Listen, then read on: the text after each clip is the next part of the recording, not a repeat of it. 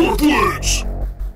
What's going on, you guys? So you saw a bicep, a tricep, and a trap building dumbbell tricep workout, which will all be linked in the description. Well, today we're going to be hitting our quads, and the first exercise we'll be doing is the traditional dumbbell squat. Where you specifically hold the dumbbells doesn't actually matter, it's just where you feel most comfortable. The whole point of this exercise is to break 90 degrees, get those legs moving, and those quads starting to feel a burn. The second exercise we'll be getting into is the dumbbell jump squat. So after your legs start working from the regular squats, we add a jump for an explosion and really get those quads burning. You go up as high as you can and land softly by landing into a squat to keep your knees safe. You should barely be able to hear yourself land. And then after those jump squats, we get into squat pulses.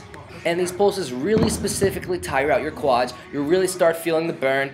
You stay into a squat position and in just a short range of motion, you only go up slightly to keep all that pressure on your quads.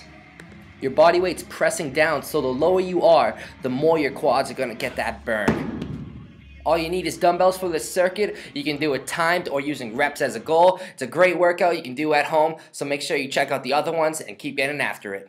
Hit the thumbs up and leave a comment for the muscle group you want to see in a tricep workout.